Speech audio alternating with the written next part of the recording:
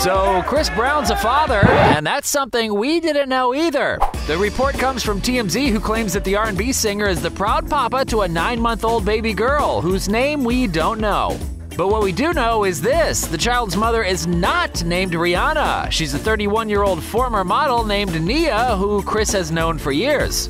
Word is Chris and Nia are on very good terms, but they're not romantically involved, and right now it doesn't appear that there's a formal child support order in place.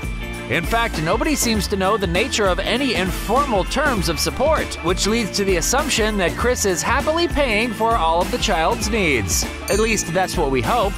Chris Brown, ladies and gentlemen, he's nothing if not surprising.